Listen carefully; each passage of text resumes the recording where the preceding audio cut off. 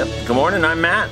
And I'm Randy. And you've just tuned into the Morning Devotion. We're here to encourage you through the Word so that you can be strong in the faith. And live victoriously in Christ. Amen. Heavenly Father, Lord, I just pray that you would anoint your Word today. Yes. Lord, your Word is what brings change in our life. Your Word is that sharp two-edged sword that cuts right to the meat of the matter. Lord, I pray and I ask in the name of Jesus that you would take your Word today, Lord, and that our hearts would be fertile soil to receive it. Bind the hand of the enemy that would distract it and take it away. Lord, let the cares of this life not affect your word in our hearts. Lord, and I pray, God, for hard hearts that they be softened to receive your word. In Jesus' name, amen. Amen. That's a reference to the sower went forth to sow. And some of the seeds fell among this, that, and other thing. Cool story. But that's another message. Yesterday, kind of the thing that we talked about in Hebrews 3, I think it's where we started. It was in 3:7. I'm going to skip. It says, "Therefore, as the Holy Spirit says, today if you will hear His voice, do not harden your hearts as in the rebellion." You know, we're talking about making sure that our hearts stay right, not to let our hearts get hardened. Yeah. So and we finished off with chapter 4 of Hebrews, the last half of verse number 7. That says, "Today, if you will hear His voice, harden not your hearts." Goes right along with the sower went forth to sow. A hard heart, Jesus said, is like throwing your garden seeds on a rock. It may spring forth, but the roots are going to have no place to go. And when the sun comes out and problems happen, it's going to wither away and die. And I, for one, am praying that your heart would be fertile soil so that it would not wither away and die. And that doesn't necessarily mean that that parable covers, well, you got only a 1 in 4 chance. It doesn't lay out the percentages of each one, because that's just not the way a pie graph works.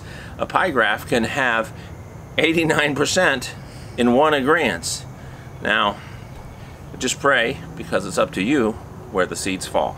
Yeah, you know, the thought came to me this morning that as I was preparing for today to finish what we started yesterday and thinking about the children of Israel in the desert. You know, you can be in the middle of great things that God is doing, in the middle of His miracles, and still allow your heart to get hardened. They had seen God do so many miracles. Where she's talking about the children of Israel. Yeah.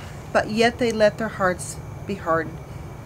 Don't allow yourself to be in the middle of all things that God is doing and be left out because your heart is getting hardened. Offenses can harden it. Bitterness, unforgiveness. Yeah. All these things. Envy. I mean, looking at others and thinking, oh, that's not fair. Why do they don't even allow those thoughts to come in. Why do the wicked prosper? Yeah, we can't allow those things to come in, because they will harden your heart. And you can miss out on the greatest blessings that God has ahead for you. We may go through some trials here, but this is not our permanent home. This is not what we're building for. We're building for eternity. And God has an awesome eternity for you. So don't be like those that were over 20 in the wilderness, that God had done so many things for. I mean, provided manna from heaven, quail. I mean, it's just miracle after miracle. And yet, in the midst of all that, they allowed their hearts to get hardened. Amen. So Can I start at verse 12? Yeah. Okay, verse 12 says this. Hebrews chapter 4, verse 12, after she just talked about what happened with the children of Israel, how that they let their heart get hardened and they were missing the point. They had God's word, the tablets of stone that went out. So this is what it says in Hebrews. There's only a few verses, so if you would permit me to read 12 through 16, and then we'll talk about that real quick. This is what it says. "For the word of God is quick and powerful, and sharper than any two-edged sword, piercing even to the dividing asunder of soul and spirit, and of the joints and marrow, and is a discerner of the thoughts and intents of the heart. Neither is there any creature that is not manifest in His sight, but all things are naked and opened unto the eyes of him with whom we have to do. Can I read that now in this version real Yes, quick? read that. In the New King James, it says it like this. Verse 13 or verse 11? Starting with 12, it says, "For the word of God is living and powerful and sharper than any two-edged sword, piercing even to the division of soul and spirit and of joints and marrow, and it is a discerner of the thoughts and intents of the heart. And there is no creature hidden from his sight, but all things are naked and open to the eyes of him to whom we must give account."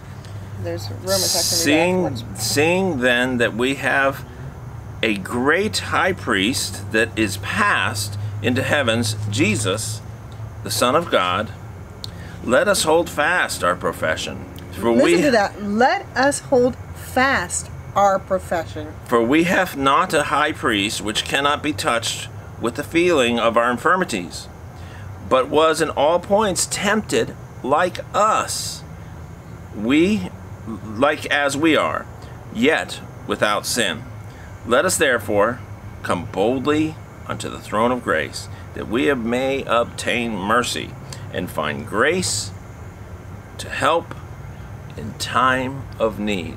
What a wonderful set of verses with such great promises to them. Yes. That Jesus knows what you're going through.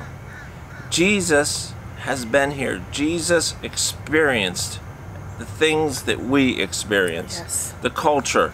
The culture back then was similar to the culture that we have now. Yeah. People are the same, almost always. The Ten Commandments are still the same and still apply, and we're dealing with the same things because God doesn't change. And God knows where you are, what you're going through, and He, if you'll turn to Him, has provided a way of escape. But we must turn to Him.